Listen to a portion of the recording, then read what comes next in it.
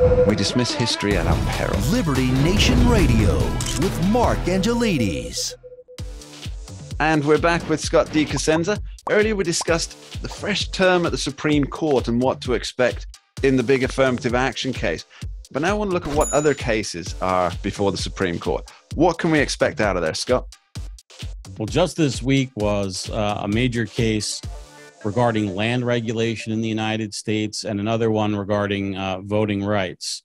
The land use case has to deal with a major power grab to regulate lots of land in the United States as wetlands when it might just be, wet after a rainy season. Now, Scott, I've read your article on this on the pages of libertynation.com. So for those of our listeners thinking, what is this about? This is as dry as desert or as wet as swamp water, but it's actually got some quite far-reaching ramifications. What are those, Scott?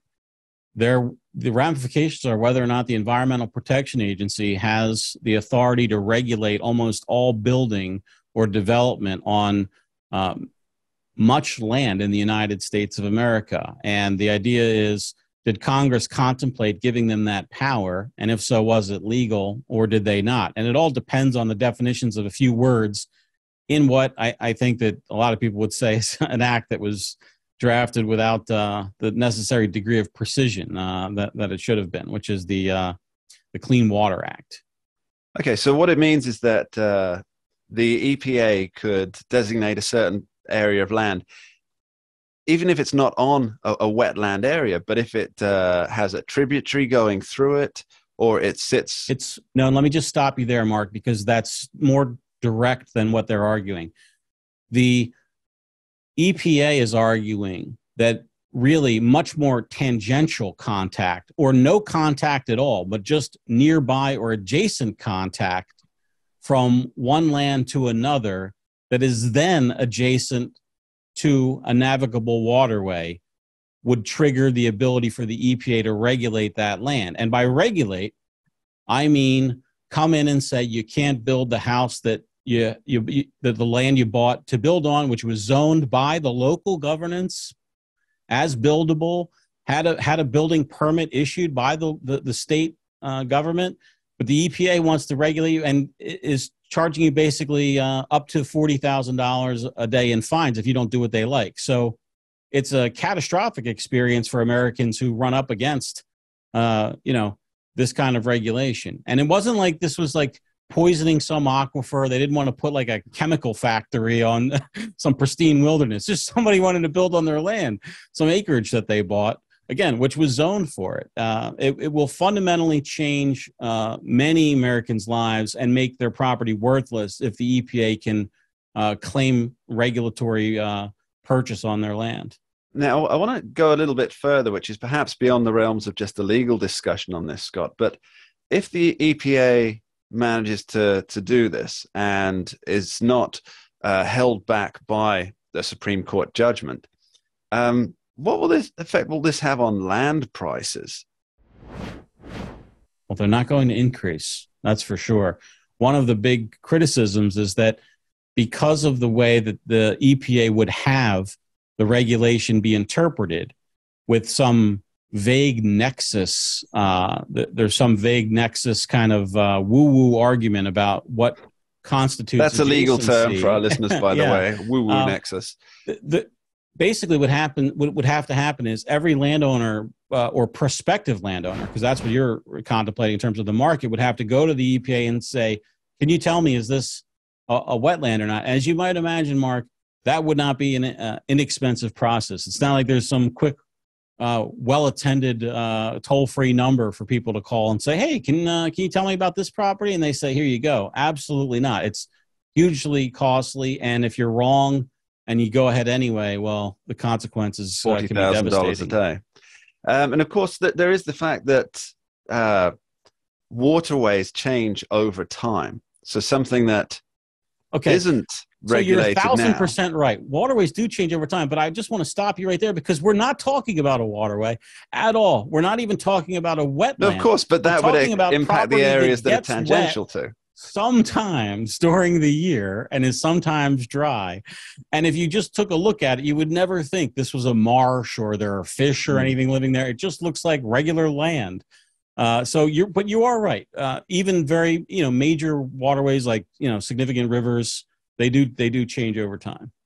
So Scott, another one I want to delve into, maybe make this our last case for the week, because I think it's one of the most newsworthy ones, and certainly an interesting one as far as I'm concerned, is Donald Trump has made an appeal to the Supreme Court, specifically out of the 11th Circuit. Could you give us the details? An emergency appeal, and Clarence Thomas is the justice who handles emergency appeals out of that circuit, and he has the capability of ruling on Donald Trump's appeal or passing it on to the full court. I'll say before I even discuss the facts, I expect he would pass it on to the full court for review. Trump says that the 11th Circuit committed a judicial error when it reviewed the lower court's order about a special master in the Mar-a-Lago search warrant documents case. So they seize all this stuff at Mar-a-Lago. Trump runs to federal court. He says, hey, wait a second. You should have taken a lot of this stuff, other stuff that you took. Maybe you could have it, but you can't use it against me to build a criminal case.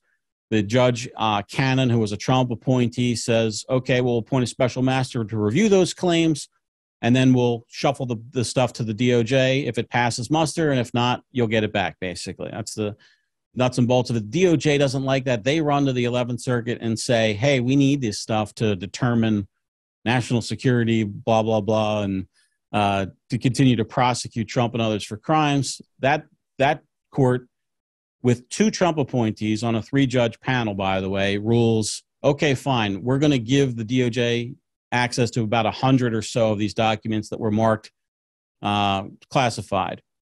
Now Trump says even doing that prejudices him with respect to the criminal case, and it does so against all of the rules and procedures of the court, which is to say that decision by Cannon to implement the special master review process and how it was not appealable, and it was improper that the 11th Circuit heard that appeal and that how they ruled. And so it's not a question mark of, the merits of whether there was this privileged, argument, if it's granted or not. It has nothing to do with that. It's just about whether this type of ruling, whether it was okay for the court to rule on that at all at this stage. So that's what's presented to the Supreme Court. And you suspect that Justice Thomas will push this up to the full court?